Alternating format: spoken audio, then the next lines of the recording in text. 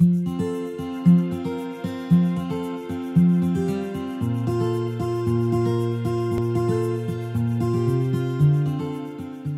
about assessment, the first word coming to your mind is grade. But I would like to share with you the story of the Italian word for grade. In Italian language, grade is voto. And the story of this word could be very, very interesting.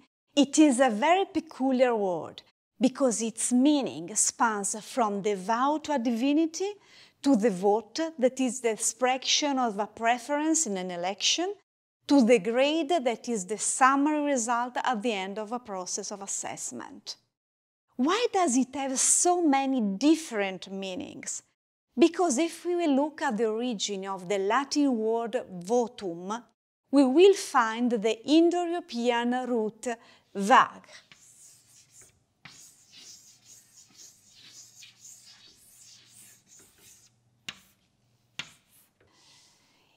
It has a very interesting root, linked to the topics of the sacred, but it's not so very clear when and how, in the history of language, this root started accompanying the development of words that in time strayed from the topic of the sacred. It went instead toward topics, for example, related to expressing a preference or giving an evaluation. Such a rich journey in the history of our language, of the word voto, should make us reflect. When we talk about grades, we are talking about that spark that can suddenly cause on the learning scene an explosion of feelings, sensations, and also a system of values that may have been hidden in the background until that moment. Grades should not be taken lightly. The assessment is a very important part of the teaching and learning process, and therefore it must be the product of a careful design process. There's even a discipline called docimology that deals with all the aspects tied to the topic of evaluation. Naturally, we will only have the chance to quickly give a glance at this to identify which are its key topics and take some cues for our design process. It is a word that it is constantly evolving and it truly deserves our interest. When we think about assessment, the first image that comes to our mind is the final examinations, written or spoken, to evaluate the results that the students achieved.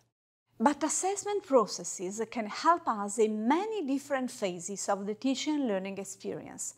In the initial stage, in fact, assessment can help us understand what's the starting point of each student and the class as a whole. Then an assessment can help us monitor the progress of students and the class, but also evaluate the effectiveness of actions we are carrying out. Finally, at the end of the journey, it can help us observe whether intended learning outcomes have been reached or not. In this case, we are facing three different types of assessment. We can define the first one as diagnostic, as it allows us to effectively carry out a sort of diagnosis of the situation. The second case, instead, is a formative assessment. It is formative because it aims at supporting the formative process, providing feedback to both students and teachers. Lastly, summative assessment is basically the final evaluation of what students achieved, assessing in particular if students reached the intended learning outcomes. We'll focus on these last two areas of the evaluation process. First of all, these two perspectives of evaluation have two different objectives. The formative assessment aims to provide feedback to students and teachers on the path towards the intended learning outcomes. Summative assessment, on the other hand, aims at summarizing to create an overview of the student's achievement of the intended learning outcomes. Consequently, the formative assessment is more effective when it is repeated throughout the teaching and learning experience. It can even be repeated daily at every meeting, at every lecture, or at the completion of a short topic.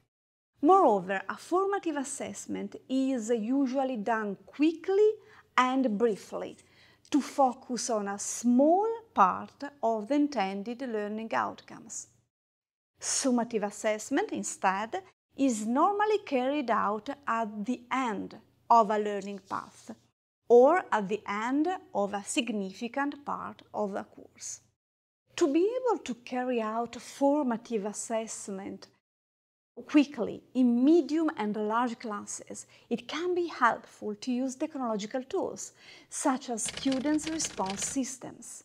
They are online tools that allow us to create tests, quizzes, small problems and exercises that students can analyze from their devices, smartphones, tablets or PCs.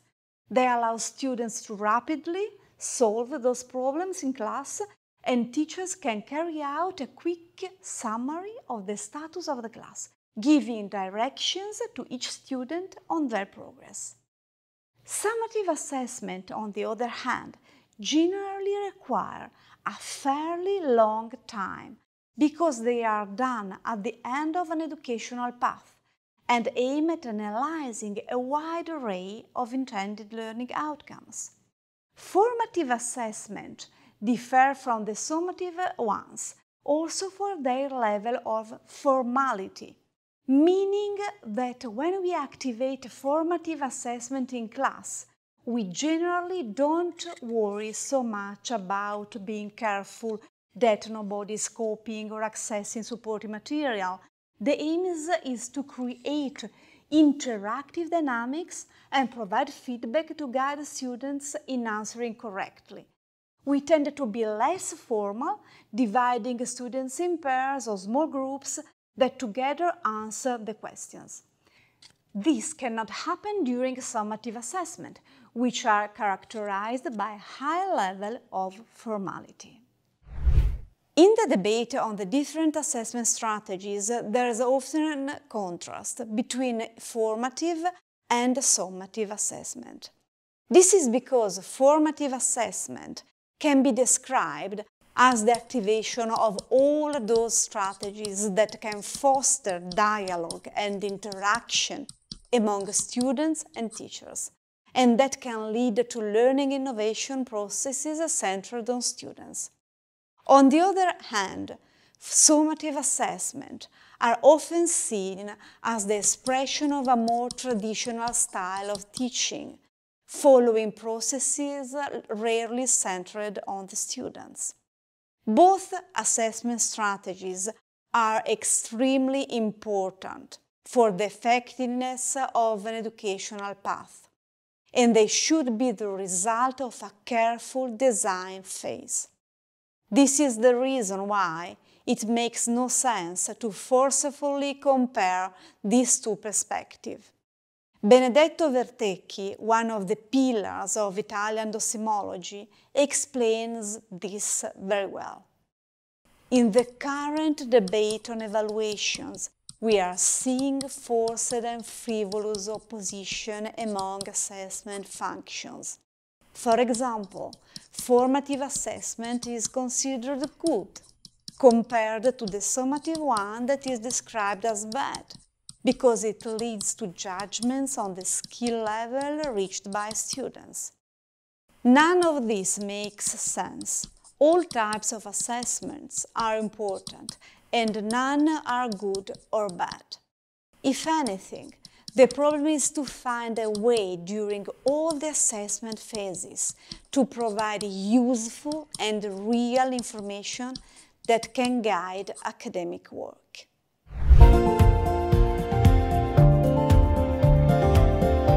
We'll now wrap up the main points.